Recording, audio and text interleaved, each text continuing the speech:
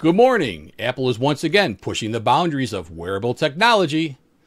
The company just unveiled a new Apple Watch feature designed to detect high blood pressure, aiming to help users stay on top of their cardiovascular health. Apple has long added heart health features to its watches, including alerts for arrhythmias like atrial fibrillation. I've had one forever. The company says this new feature will notify users that the watch detects patterns consistent with hypertension over a 30-day period. According to Apple Vice President of Health, Sumbul Desai, the watch analyzes how blood vessels respond to each heartbeat using a machine learning algorithm developed from data on over 100,000 people. While it won't catch every instance of high blood pressure, Apple expects to alert more than 1 million users in the first year. Experts are cautiously optimistic.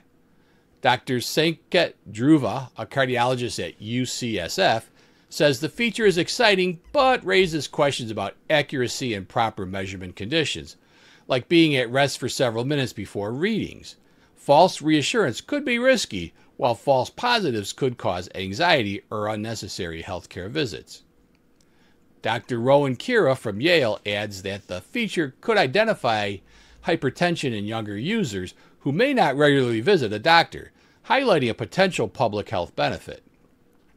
Apple plans to roll out the feature via a software update this month for the Watch Series 9 and later, and the Apple Watch Ultra 2 and later, depending on FDA clearance. The release comes as other wearables like Whoop and Actia are exploring blood pressure monitoring, though regulatory clearance has been a key differentiator. Apple's entry may spur competition and potentially patent disputes, as seen with the previous features like the blood oxygen tracking. In summary, Apple is leveraging its massive user base and advanced sensors to bring blood pressure awareness to the wrist. While the technology isn't perfect, it may help users identify risk earlier and prompt timely medical follow-up. For viewers, the takeaway is this: wearable tech continues to merge convenience with preventative health, but clinical confirmation and professional guidance remains essential.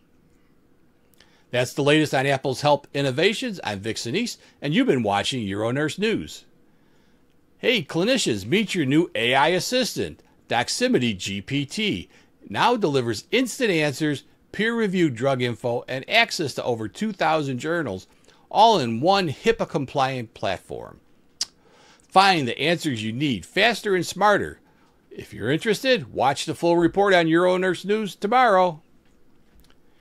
Did you ever wonder if you can shower with a catheter? Well, I've got the answers, and the truth may surprise you.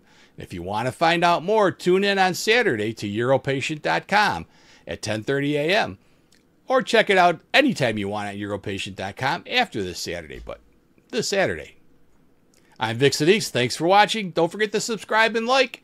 We appreciate all you do for us.